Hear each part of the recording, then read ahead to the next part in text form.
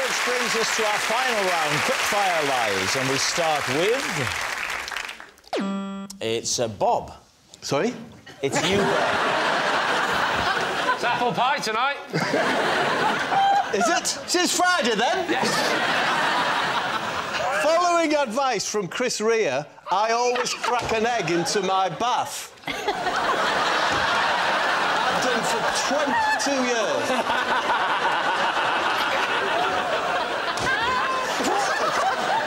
We should say, for any of the younger viewers, some of my fans, who Chris Rea was a very popular singer.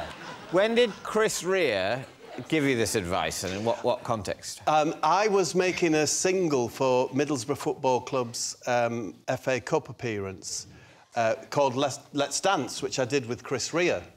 And after we'd completed the recording, he popped me into the bath, and there was an egg. It's an egg in it. He popped you into the bath. It's been a long day, you must be very tired. Yeah. I'll just pop you into the bath. Yeah. So where was this bath? Was it at the recording studio? It's on a little island in the middle of the Thames. It's as Rare's recording studio is. So you've been recording, presumably, in a room without a bath? Absolutely, yeah. And then you finish the recording, everyone's very happy with the track. Yep. And he says, Bob, you look tired. Maybe your joints are aching this way. No, it's not exactly like that. It says, that's it, Bob, I think we've got that leg. That's your bedroom, that's your bath. I've popped an egg in there for you. Is he Geordie? Yeah. He's like where I'm from, Middlesbrough. Right. But he's much more Middlesbrough than me, like. And why would he put an egg in your bath? What was the thinking behind it? I've never found out. And you've done it ever since? All I know is that I woke up the next morning and I have never felt so alive. Was the egg still in its shell, floating, or had he gone... No, the white had dissipated. Does that work? Yeah. It's fabulous, it's fabulous. It's non-greasy, which is a boon, isn't it? Is it non-greasy? Yeah, honestly. It's less greasy than water without egg in it? Do you have to mix it up, or do you just crack it and let it float? Do you know what? You get in the bath, even in the bath where I am now, and you get in and you really don't want to burst the yolk. So the white goes, but the yolk's there, and you move like that, and you try and get it to come towards like that. And I don't know why, but you just do. Have you ever had it get in your mouth? You get it there like that. And then you get the yolk, and I use it for hair conditioning. Really? I don't have much hair, but to condition the hair on my skin. So, just going back to the original occasion, Chris Rea had already run you a bath. Yes. Yes. I forgot about that detail.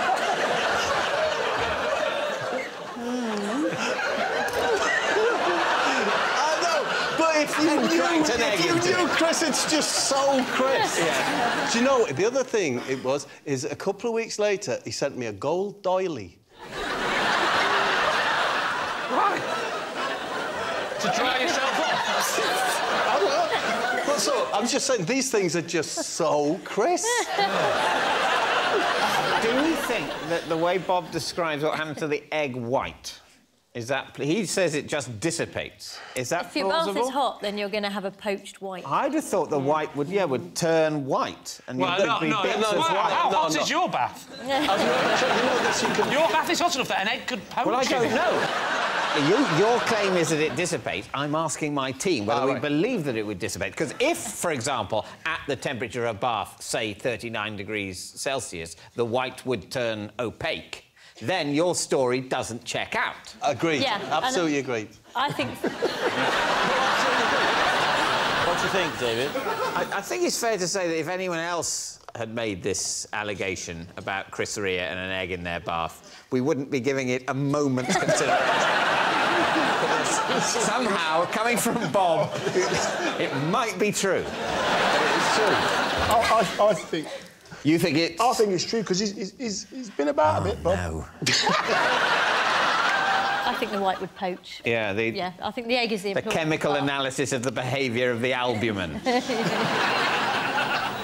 David, honestly, one thing, please don't base it on the albumin whitening. It does not happen. It does not. I can't have a bath at 80+ degrees. Is that the temperature at which an egg white will 80 it'll start at about 80, yeah. Honestly, please don't base it on that. What should I base it on, Bob? George... What are you going to say? Instinctively, I believe it. We're going to go true. You're saying true? OK, so, Bob, Chris Rea, eggs, baths, is it the truth or is it a lie? This is awful. I was telling a lie.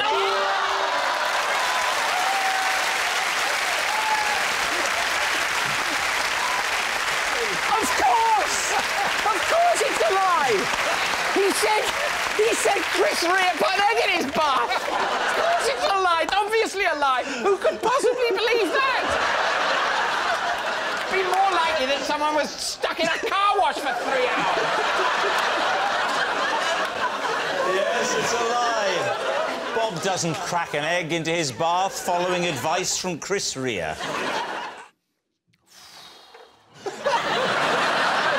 Not a lot of people know this. Which is handy for this game. Including me. But I am a qualified dog masseur. David. OK, first of all, when it comes to dog massage, what is the qualification structure? I've got a B.Tech. A B.Tech in dog massage. And what was the process of obtaining that? I went to my local further education college.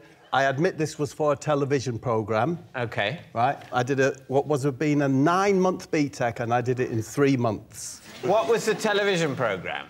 It was well, it didn't happen. You don't tell them it's not true. No, I mean the TV. Oh, the thing? I thought he was just giving up. I think he's just going, oh, no, it didn't happen. Oh, no, I just had to read this card out. I know it happened. The television programme never came to fruition. How do you massage a dog? Talk us through it. Well... Thank you for that, firstly. It depends, obviously, what breed it is. Alsatian. An Alsatian, is it tattooed or just plain? Plain. Plain. Tattooed. Since the advent of the devil dogs and that, the Alsatian's lost a lot of its clout, hasn't it? But some of them get tattooed now to up their street, you know, but the owners do it. Oh, this should be so simple. If it's not true, Bob, you've made it really tricky for yourself. How do you massage a dog? It depends if it's got tattoos. I was just making... I was using that silly idea to illustrate that the first thing you'd have to do is assess the temperament Every dog is of the different. dog. Yeah. If the dog has a gentle, kind soul to it, you should and must start on the neck, at the nape of the neck, move round to the shoulders. The shoulders. If it's a bit testy... A bit frisky. Do you know, like a little snappy poodle, something like that? You start on its haunches, because it's weird, you might find this with your cats as well. The way... That's a separate course, surely. The first thing they say in the cat massage B.Tech. Now, just because you may have a dog massage B.Tech, you probably think you know your way around a cat. When you're administering your skills, yes, where is the dog? Is it on the floor? Where is it typically? A massage table. It's wiped down, of course. With a hole for its face. Can I just say, this is very disrespectful, the way that you're all carrying on to the... to the B.Tech... to the people who run the B.Tech courses. Have you got a dog? No, I haven't. He's not allowed to keep him. He's barred. The first dog I did it on was a golden retriever. Yeah. Golden fish. You just separate their back paw You encourage them onto the side. You separate their back, their fingers. I know terminology is not great. Yeah. Why would you know the terminology of... it was only a 3-month rush speed test. So knowing things like, the name for a dog's foot, that's advanced stuff. And you can drain their equivalent of the lymph system as well. Wow. You can drain their lymph system. How? How? Their lymph system, their lymph system is under their arm. I'm not wrong, I know it's not. Is it an arm? It's a leg. Well, they've got 4 legs, dogs. They're famously got 4 legs and no arms. Never mind complicated stuff like the arms and legs. Let's go back to the basics of the lymphatic system. So, David, which way is your team leaning here? Oh, I don't know. It could be very true, but... The thing is, I really... The poor thing. Do you think it's true? No, it's a lie. It's got to be a lie. True? No, it's a lie. Well, I think we think it's a lie. What are you basing that on? Well, I'm basing it on the fact that 3-month BTEC for a programme that might not happen. Yeah. And also, you don't seem to know much about dog You massa. haven't asked me anything. I think we have asked you questions. This is the longest conversation about rubbing a dog I've ever had. Let's go live. OK, we'll go lie. You think it's a lie? I don't think you've thought enough about this. Sorry, but I didn't. Right, Bob, they are saying that it is a lie. Were you telling the truth, or were you telling a lie? I was telling a lie. I once helped Damon Hill to Grand Prix success by presenting him with a pre-race snack. David's team. Well, it certainly tripped off the tongue. Thank you. What was the snack? A Scotch egg. And is there a definite correlation between him eating that Scotch egg and him being successful? He felt that the Scotch egg had helped him succeed in the race. He told me so. Is Damon Hill a close friend, Bob? No. Then why were you giving him food stuff? Well, I'd been invited to the Grand Prix. Which Grand Prix? The British. In which year? Think. 1996, David, but I'm not willing to exclude 4 years either side of that. Put it this way, it was definitely one of the decades. Do you like racing, then? No, I'm not a Formula One fan. Right. I probably prefer soil science. OK. Who was he driving for? He was driving for a company that had very fast company cars.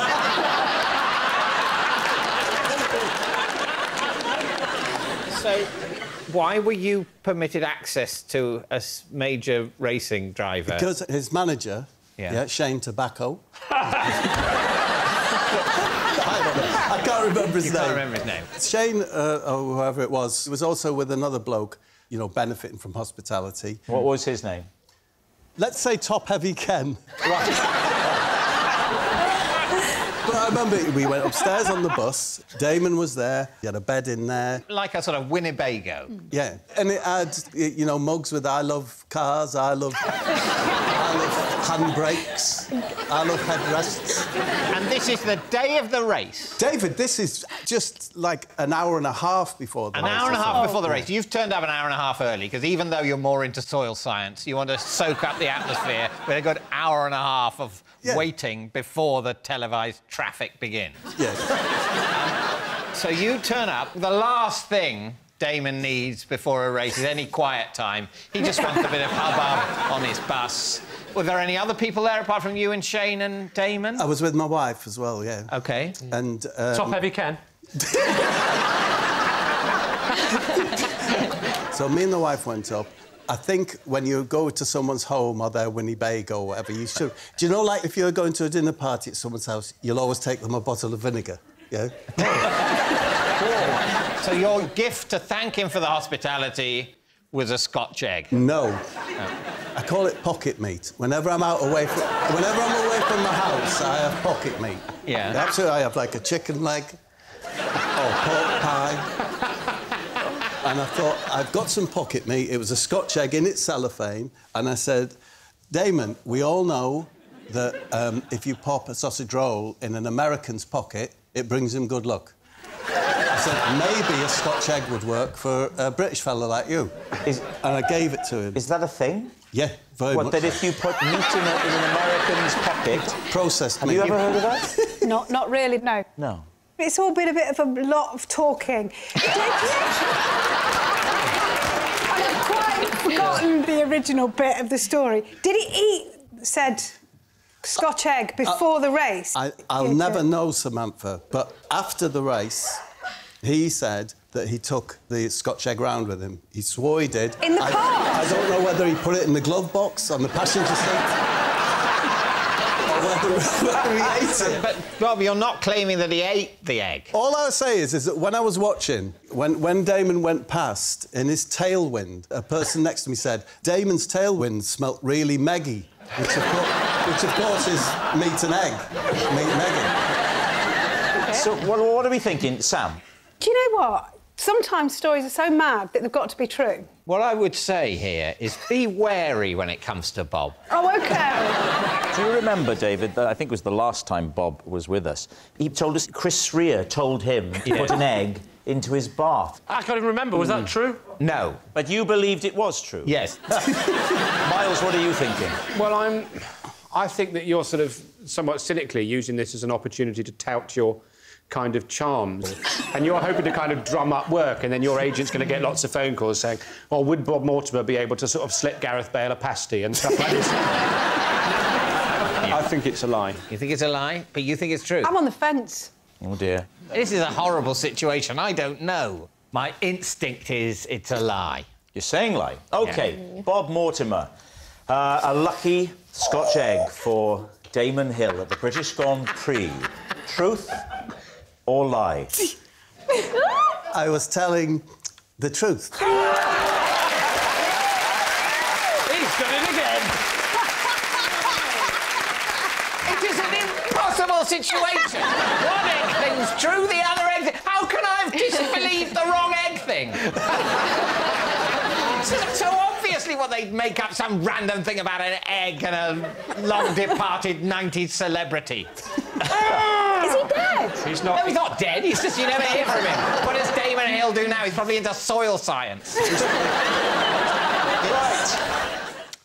I recently had to charm a spider out of my shoe by tooting a flute at it. David's team.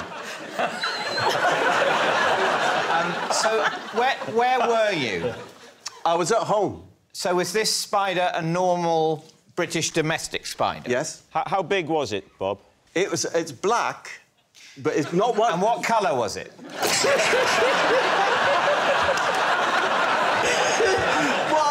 It's not the ones that have got a little body and big, long legs. No, sorry, it wasn't the type with a small body and long legs? No. What type was it? Well, you can work the rest out yourself, surely. Yeah. Big body, small legs. Yeah. Was this a gerbil? No, that's a bird. If it were doing a gerbil, I'd have used a lute.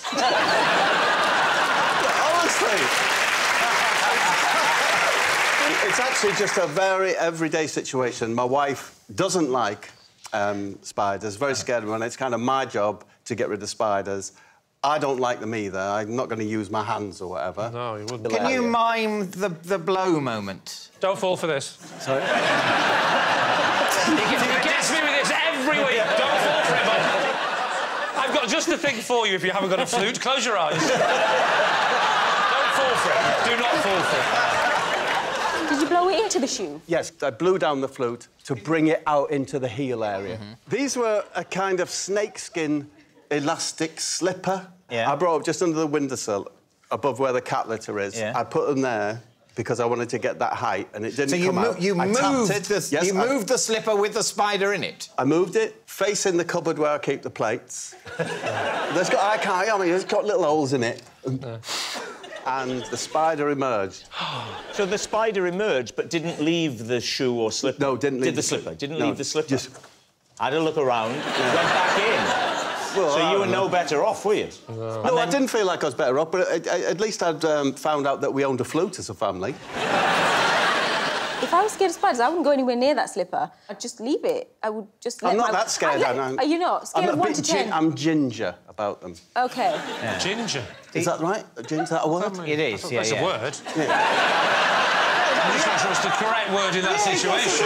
It's like you pick something up gingerly. Gingerly. It doesn't just mean the flavour ginger.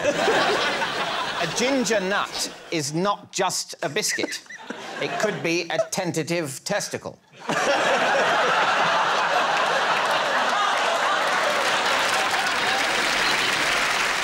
Do you now know who the flute belongs to? Yes, of course, it was my son's flute. Your son, is he a flautist? No. We hoped he would be, but he could never find the flute.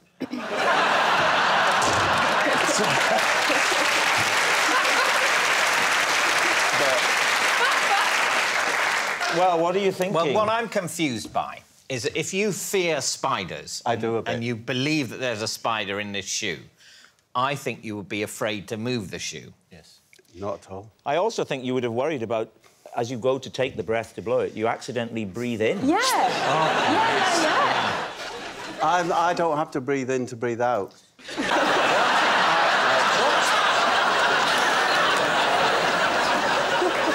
Michael, which way are you leaning? It sounds too much like the surreal world of Bob Mortimer to be actually the truth. I think it's a lie. It's a lie? Do you think it's a lie? Yeah. No, nobody in the world owns a flute, really, do they? We think it's a lie. You think it's a lie? Yeah. Bob, truth or lie? It was a lie. It's Bob. I have a possession. Ah, there's a box. Take the item out of the box. That's it. Pop it there, and then read the card thus. This is the cushion that I used to carry my pet owl around on. I would have brought the owl, but he escaped last week. Dave's team, what do you think? What kind of an owl was it? Oh, yeah. Tawny. Yeah. Tawny's perch on branches. Yeah. So how did you get it to perch on a big, flat, soft cushion? Oh, Steve, it's so good to have you here. How did I? Is there a problem here, Steve? Here are the talon marks. I have a rare breeds farm near me, and they had to get rid of a tawny owl that was injured. It couldn't use its wings, and I shouldn't use the words, it couldn't use its bottom. For doing what? For poo-pooing. What did it use? So, as a trustee of the organisation, because it's just down the road from me, in Warehorn, I agreed to have... I agreed that I would look after it. It actually had what you would call a colostomy bag. We wouldn't call it that. No, you would. We'd call it a colostomy bag. Have I said it? Yeah, we wouldn't have picked it up, but you did specifically say that's what we would have called it. And I thought I'd better address this because we really wouldn't. Steve, is an owl's colostomy bag called a colostomy bag? Yes, it is. You wouldn't really need it because the majority of kind of solid faecal matter with an owl comes out of its mouth. Yeah. No, we're dealing with a very sick owl. No, I'm sorry, I sound aggressive there, but I can see... No, he's escaped now, and I can see his little face. We were given a pipette with what was owl nourishment. So you had to feed it with a pipette? Yes. And how did it stand on the cushion if, as Steve says, it needs a perch? No, it was fine, just sort of I've clearly not made it clear. This is an incredibly sick bird.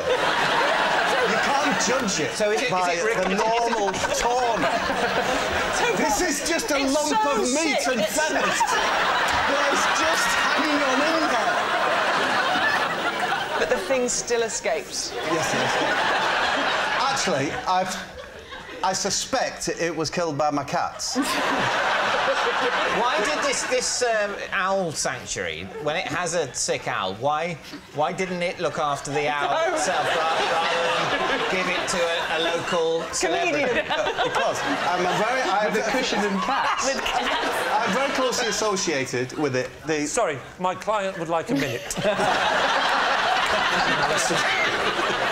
You had clearly said to me you were going to nurse it back to health. No, that was never going to happen. It's palliative care. No, it's palliative care. Palliative care. It was palliative care for the owl. A hospice for the owl. For the owl. Right. And we had some decent times. Did he have a name, this owl? We called it... Did you?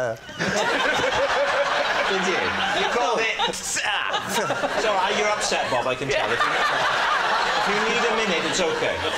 But what did you call it? Sorry? What did you call it? What did we call the owl? Yeah. Well, we called him Mavis.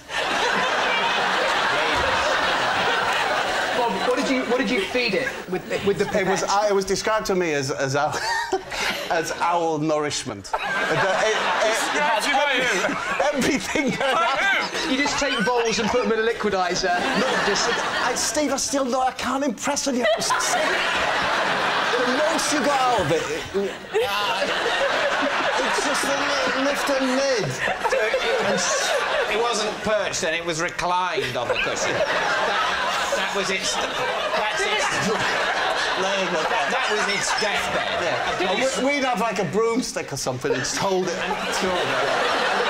And what have you told the owl sanctuary? What have you told them? Because they must have been upset. No, I've told them he's passed away, yeah. And they said, well, that's fine, we knew Mavis was going to die soon. That's why we gave him or her to you, a comedian who lives locally, to keep on a cushion in the same room as some cats. So my client would like to change his plea. This isn't sounding... You're a trustee, did you say, of this charity? Yes. It's a rare breeds farm in Warehorn. Does family days. Sadly, I haven't got an owl at the moment. But... So, David, what are you thinking? Is this true? No, this isn't true. I think you made all that up. I just don't believe they would let him bring a dying tawny owl home. No, I don't think so. I think we're saying it's a lie. I think you are. But and I think that's the Rare Breed Centre probably needs to look at its working practices if it happens to be true. But OK, Bob, truth or lie? I was telling a lie.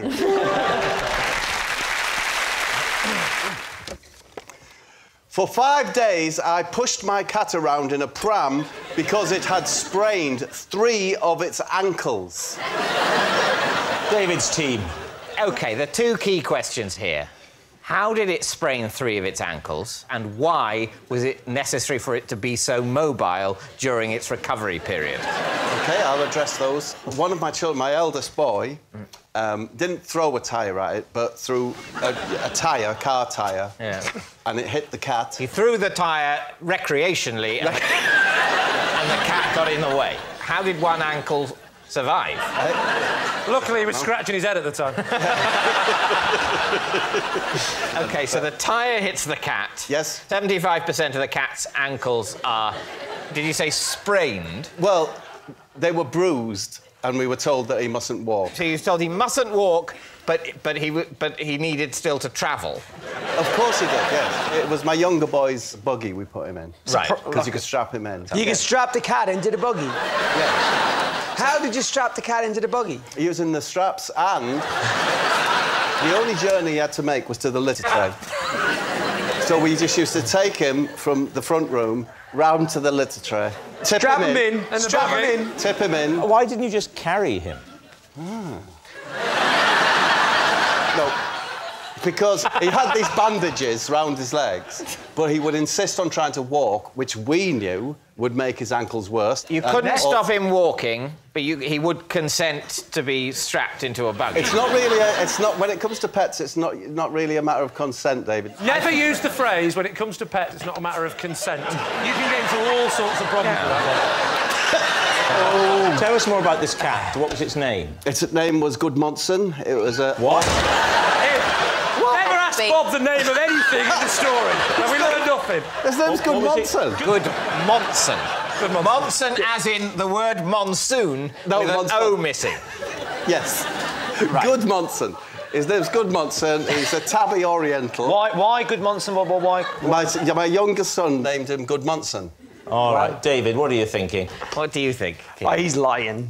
You think he's lying? Yep, lying. You think he's... Well, this is a superb moment. Unanimity from the team. So, let's say... You're saying it's a lie? We'll say it's a lie. Bob Gudmundsson, truth or lie? I am telling a lie. Oh, superb! We got a point.